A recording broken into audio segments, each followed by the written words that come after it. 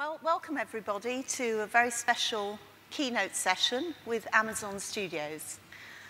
It's been a remarkable 3 years since Amazon Studios launched. If you look at it, they have produced 24 pilots and greenlit 11 series from those pilots. On top of that, they've just announced they're ordering 6 new series with some big names attached. The After from X-Files creator Chris Carter, and Bosch from best-selling author Michael Connelly. Currently, there are 2 Amazon original series airing on Prime Instant Video, including the popular political satire Alpha House, starring John Goodman. Many commentators have said it's the kind of series you'd expect to come from a more long-established HBO. Also, there's 3 exciting original children's series, which will debut this summer, which we shall hear about shortly. What's fascinating is that Amazon is doing some things differently from others in the entertainment business. To those from opening up to commissions to very experienced creators, to those who've never ever worked in the industry before, to the way that it uses public feedback to help make its decisions on greenlighting commissions. So, joining us today is Roy Price, who's director of Amazon Studios. He's actually been at Amazon now for 10 years and was at the helm at the very beginning of when the studios were launched. And also, somebody I know very well, Tara Sorensen, who's head of kids programming for Amazon Studios. Tara has 20 years experience in the kids business. She told me not to say that, but I have. And prior to Amazon was at Sony and Nat Geo. So I'm going to join and start off, first of all, with Roy. So Roy, why did Amazon decide to start up Amazon Studios in the first place?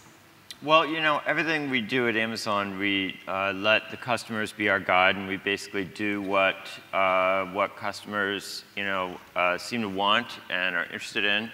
And, we had a subscription video service that people enjoyed, but clearly people are interested in original series and original ideas and new work, and they really engage with that.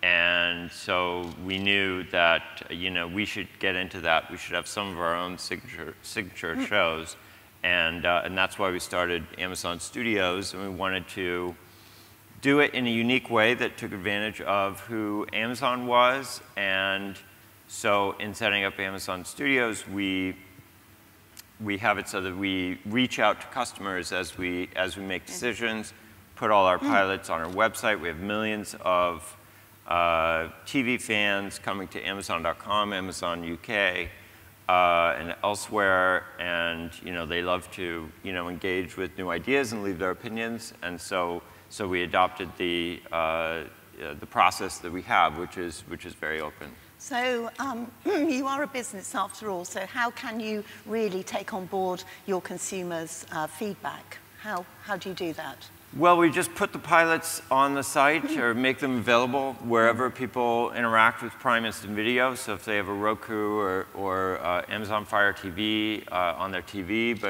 or their iPad, so wherever it is, we just surface the pilots and invite people to watch it, and they can rate it, review it, leave a survey. There are many ways to sort of get feedback, and we take that into account when we pick shows. Big question, how do producers feel about that? They are thrilled, and I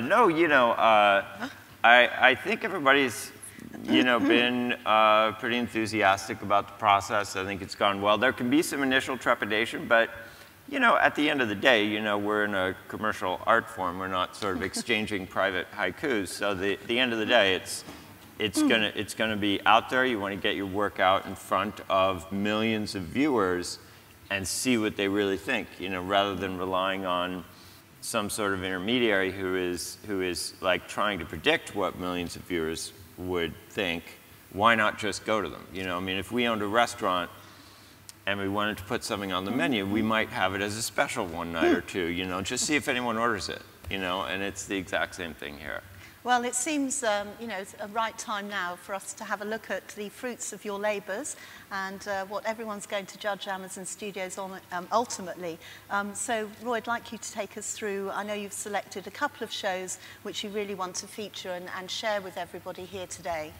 Yeah, so we just greenlit a number of shows, and one of them, we're going to show a couple clips today. One is called The After, and that was created by Chris Carter, and it's a kind of, you'll see, it's sort of post-apocalyptic, well, it's a little, I don't want to give away what is really happening, but it's a situation in Los Angeles, and Chris has a ton of fans on Amazon, and who are super eager to see, you know, where he's going to take this situation. And then the other clip is our new show called Bosch, which is based on the character Harry Bosch from the novels by Michael Connelly that have been super popular on Amazon.com.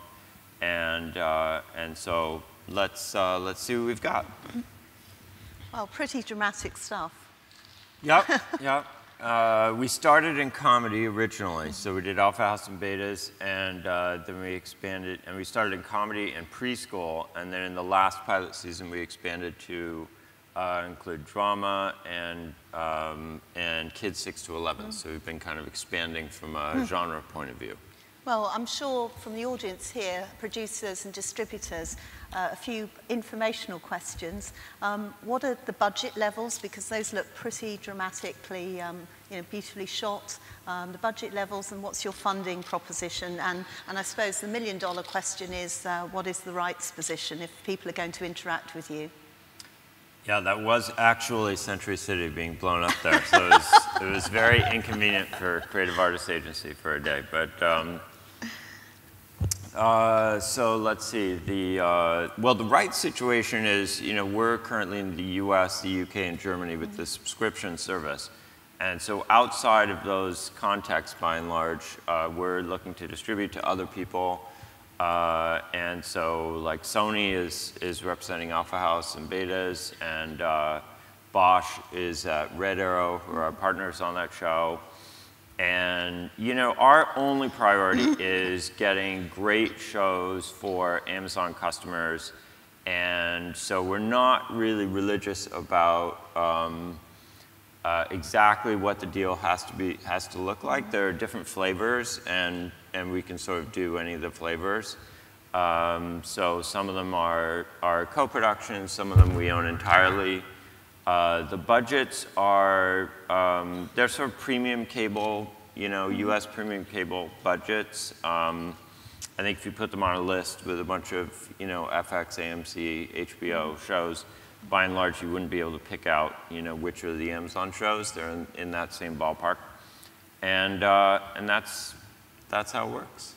And when you're looking at a show and looking to greenlight that show for, say, a second series, what's the criteria you actually adopt to make that decision?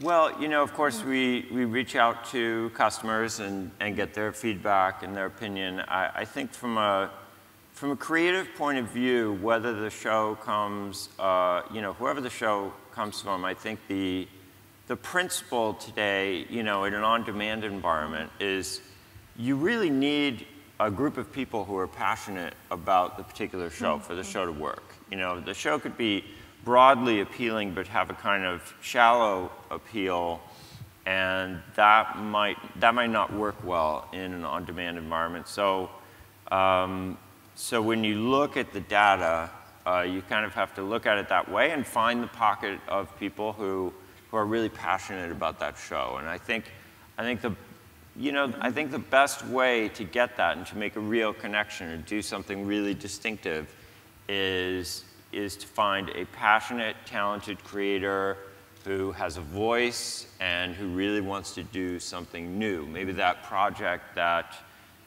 you know, they really wrote it kind of for themselves, you know, just because they thought it would be great. And I think there's an opportunity now to try to do those really distinctive projects. We just, so we're in production on 10 series now. We're in production on 11 pilots. And you have some news hot off the press, yeah, I gather, to share with everyone. As a couple examples that I think are good examples of that development principle, we are shooting this week in Paris the pilot called Cosmopolitans, The Cosmopolitans, created by Whit Stillman. Adam Brody is in it, Carrie McLemore, and Chloe Sevigny will be there. And it's about a group of expatriates in Paris, and it's kind of glamorous and fun. It's a half hour. And kind of on the other side of the spectrum, because it's a big, big, kind of edgy, dark, you know, serial drama with a great character at its heart. A show called Hand of God, created by Ben Watkins. Pilot is being directed by Mark Forster now. It's Ron Perlman's return to TV. He'll be playing the lead after Sons of Anarchy, and Dana Delaney is in the show, and a great cast. And that's a show about a judge who sort of becomes a vigilante, and it's a really interesting, unique story. You read the script, you should be able to read the script and say, that's a unique show. It's not gonna, you're not gonna lose sight of it in the clutter. So that's kind of what we look for. And then all the data comes in, and there are a lot of ways to slice the customer feedback. And we take all the data that does not agree, you know, with my personal opinion, we throw that data away. And then we look at the other data. I'm just kidding. No, we, you know, take it, and it is great to, you know, give the customer a seat at the table making those decisions, and it's often very insightful. So, I know we talked about it earlier, but in terms of how will you and the studios be judged by Amazon? What is the criteria that you need to fulfill now that you've got, you know, this great body of work? You know, at the end of the day, the purpose of Amazon Studios and having original content on Prime is to make Prime video richer and more valuable for Amazon customers, whether it's with big dramas like The After or Bosch or Hand of God, or comedies or preschool shows and kids shows. And so I think ultimately what we look at is it contributing to the health of the service? Are you getting customers engaging with the shows, and is the service growing? Because people are maybe talking about the shows at lunch with their friends, which I encourage everyone to do. And so that's probably the ultimate goal, yeah. And you talked about the expansion that you've had in genres, starting off with comedy and drama. What's next? I'm sure everyone here would like to hear where the new plans are, the new genres you're going to be tackling.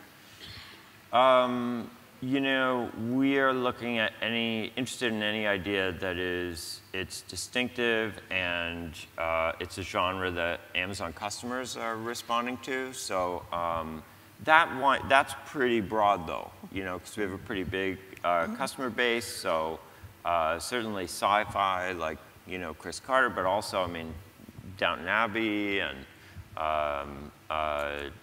Dora, and so that gives us a fair amount of latitude. I would expect to cover all genres and make the decision principle be, you know, is it distinctive? Is it really great? So before I turn to Tara, just one last question for you. What are you looking for? What can some of the producers come and approach you, both from the open door policy, but also from the established normal sort of development process? Yeah, so we do have kind of you know, two ways. One is we do have a totally public way for people to upload scripts, and we read all those scripts. And of our 24 pilots, 2 of them have actually come just because they were uploaded to the website. And then we met those people, and they turned out to be great. And in our first pilot season, we had a half hour called Those Who Can't, which was hilarious and great. And this pilot season, we had a kids 6 to 11 live action show called Gordimer Gibbons, which was terrific. And we ordered Gordimer, so we're going into production on Gordimer. I think that'll be a great show. But then also just the traditional, you know, agents and managers and producers and so on, and we're, you know, so it's both and, not either or. We do kind of traditional development and sourcing and the website. And so Fantastic. Well, Yeah. a good time now to turn to you, Tara. You know, it's a time when lots of channels are cutting back on kids' shows and some not serving that audience at all. Why is it that Amazon decided to go into the kids' programming genre? A huge part of our customer base is families and kids, and so we saw with Prime Instant Video and Amazon Instant Video that there were a number of kids shows that were rising to the top. So we decided to start with preschool programming. You know, as an Amazon customer and a mom myself, I knew it was important for us to really think about the shows in a different way. And as Amazon prides itself on innovation, you know, how could we interpret that through a kid's lens? So in addition to providing stories with, you know, great characters, we wanted to give some sort of educational curriculum, but do it in a different way. So we've really looked at that curriculum through creativity. As you look at this ever-changing world, you know, we knew that information was ubiquitous, but how could we prepare kids for a future ahead? And we thought that, you know, it was important to look at that through creativity, that it's not about information regurgitation. It really is about thinking outside of the box, and so kids could be problem solvers in a much larger way. So is that your point of, you pointed to your point of differentiation, would you say? How would you describe that mission that you have for? Yeah. So our, you know, educational curriculum is being built out right now. We brought in Dr. Alice Wilder, whose, you know, groundbreaking work was quoted in Malcolm Gladwell's The Tipping Point, with the idea of creating lifelong learners. The idea that children are natural-born explorers and scientists, like how could we sort of capture that and then take it through them for the rest of their lives? So creativity, play will be really important in how we look at those kid shows, and still looking at, you know, left and right brain curriculum, but really, again, interpreting it in a different way. So I know you've worked extremely hard for the last 3 years. Now you're expanding into a very tricky area, which is the sort of 6 to 11s. Yeah. Tell us a little bit about how you're looking to service the needs of that quite hard audience to tackle. Yeah, 6 to 11 is right now being defined, I think, for us. It definitely is a trickier space. In 6 to 11, we're not looking to do anything that's grounded in educational curriculum, though I think we still will be inspired by our, you know, lifelong learning curriculum, the idea that our main protagonists can be role models for kids. I think kids today are not, you know, looking up to the Justin Biebers or the Miley Cyruses. They might have different role models, and so how can we create at the core, you know, smart characters that kids want to emulate? So as you mentioned, we did expand into 6 to 11. We had a couple of animated pilots and some live action pilots. I think in the live action space, it's much easier for us to differentiate ourselves and think more innovatively simply by doing single camera, as you see with Gordimer. In the animation space, we've also looked at serialized programs, but there are definitely some genres that are still working well. Again, we see that in Prime Instant Video. So how could we think differently about, you know, comedies, action adventures? That's sort of where we're going to now. You know, while we don't expect co-viewing, although that would be fantastic, we do want to make sure that we're being responsible to our parents, who are really the gatekeepers of Prime. So we have to, you know, walk a little bit of a difficult line with that, but we're figuring it out. So you're talking about parents, and I know Roy referred to earlier how you incorporate sort of research and feedback from the consumer. How does that work within your remit? So we definitely also do online testing, but we also, knowing that preschool was our first, you know, pilot season, we wanted to make sure we were seeing exactly how preschoolers were reacting and talking about the show versus having mom interpret for them, because sometimes there's different stories to get there. But we also use formative testing, which is, again, is something that Alice Wilder has been known for, to make sure that our stories and characters are sticky or resonating with our audience. You know, and so we'll look at a couple of different forms of feedback and really try to incorporate that into our show. Actually, in Creative Galaxy, knowing that moms felt the live action segment at the end was different and informative and something they really reacted to positively, we decided to expand that sequence. So we do look at, you do listen. We do listen, and we see all of it. Well, you know, this must be such an exciting time for you, because I know this summer, finally, everything you've been working for is coming to fruition. So I'm sure everybody here would like to see what's going to be knocking everybody off their so the Summer of Amazon Kids, it's like birthing a baby if it took 24 months. We're in production on 52 half hours, the first of which is Creative Galaxy, from the creators of Blue's Clues and Super Y and Daniel Taggart Neighborhood. Angela Santamero came to us with a project that I think spoke really wonderfully to the curriculum that we were building out. So it combines life skills with creativity.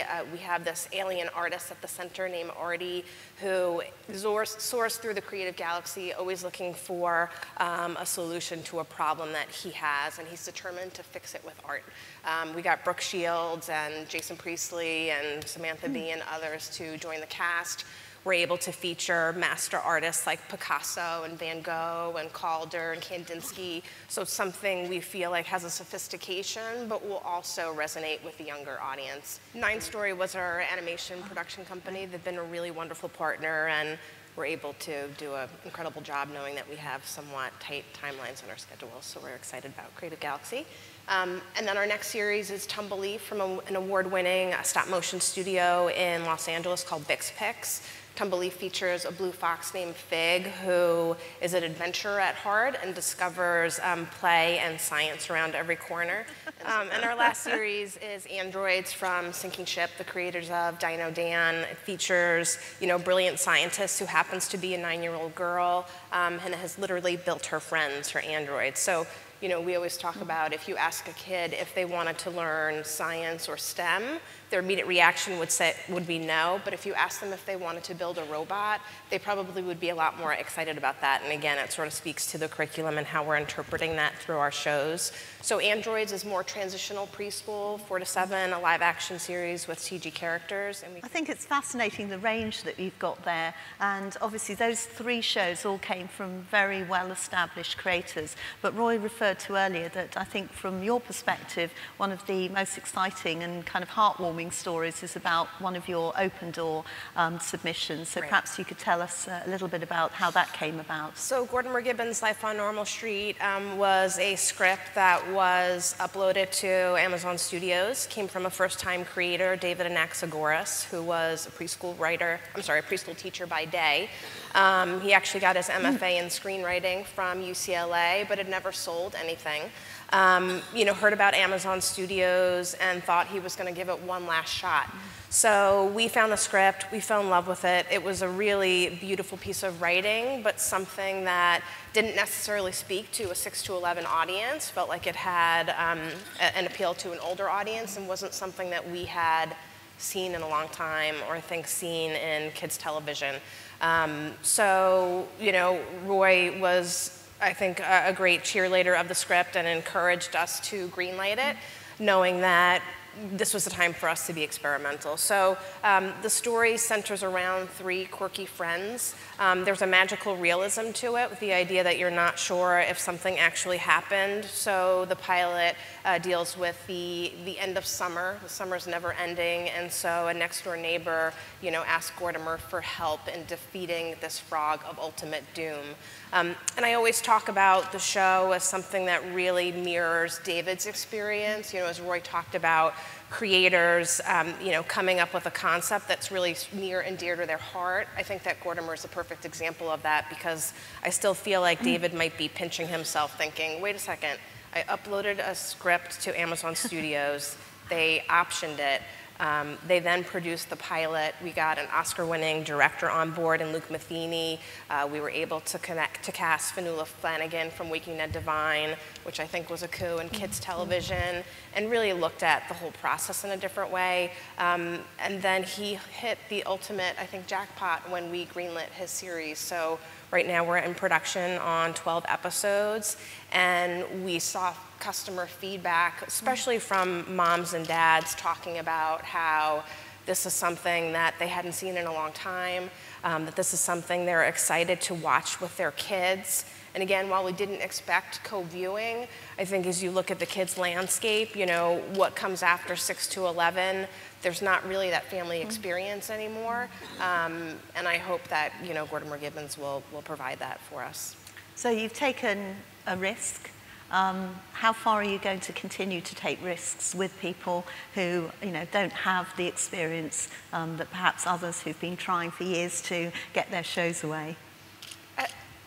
I think it depends. I mean, you know, Amazon, I think, is known for taking risks, but I think it depends on the idea. If there's a great idea there and somebody needs help executing it, we've done a really nice job in pairing people together so that we're still speaking to their vision and executing it in a way that they're proud of, but also surrounding them with, you know, producers and showrunners that are well established and have the experience to execute something to the highest level of quality. And in terms of budgets in your genre, how are those budgets and what kind of deals are you doing with people? Yeah, so I think our budgets are also comparable to, you know, kids' networks. You know, we definitely produce in smaller quantities, so whereas you might look at 26 half hours or 40 half hours on other shows, we're looking at smaller quantities. I think we would certainly look at larger orders if customer feedback supported that, but right now we really wanted to offer up variety to our customers so that we could give them, you know, something that they wanted. So a question to both of you. So a lot of shows are going to be happening this year. When do you regroup, and what will be the next stage in the development of Amazon Studios, would you say, Roy? Well, I think we're going to have more pilots out this year, so we'll probably have 1 or 2 occasions where we release pilots in the rest of the year, and we just greenlit some shows based on the February pilot season, so I think we'll see some of those premiere before the end of the year.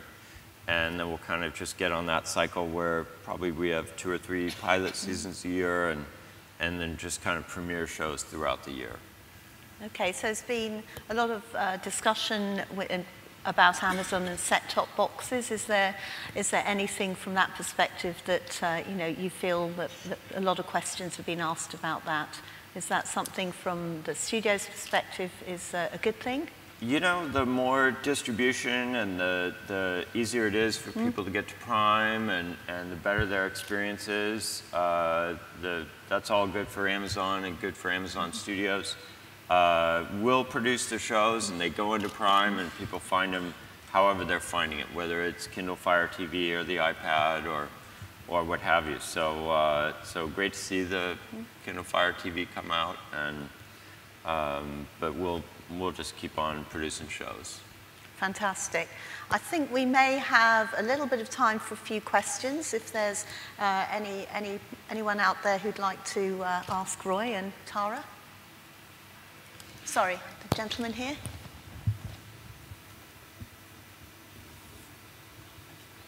Hello, thank you. Stuart from the MIP blog. Is there any links happening between what you're doing with children's television over here and apps in the Kindle Fire over here? Are you doing anything with interactive experiences on tablets that will tie into the kids' TV shows?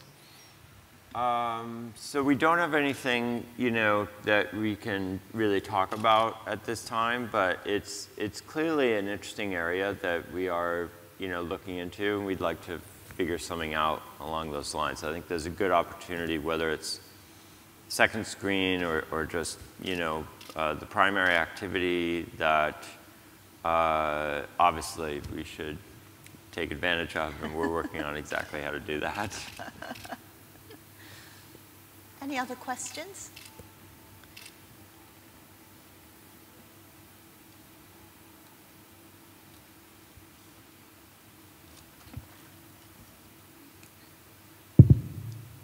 As a lady said that before, you mentioned that you did some preschool testing of the pilot. Yeah, and can you share some detail of the pre-broadcasted audience test, and some details of if you have other devices of the audience survey and audience investigation for you to target on the parents, the kids? Thanks. The formative testing that we do is informal, so Dr. Alice goes into preschools where they feel comfortable in the environment and takes copious notes on how kids were viewing the animatic or reacting to a written story. The online testing, in our first round we did animatics, in our second round we did fully produced pilots. We're able to look at, customer feedback. We're able to look at star ratings. We're able to look at how customers are watching those programs. And then we also take that same, pilot into more traditional focus groups where we work with moderators and speak to a group of kids in the core audience and also parents in the core audience. So somewhat, traditional in terms of, kids production. I think we only have time for one more question. I think there was somebody here.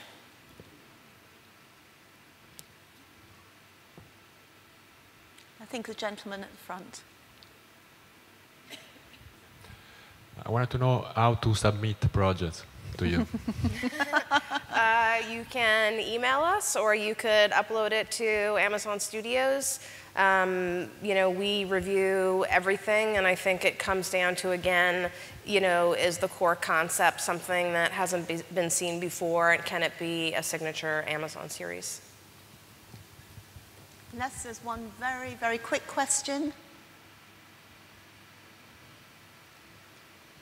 What are your plans for foreign productions in other territories? For producing overseas, well, we're doing this pilot in France right now.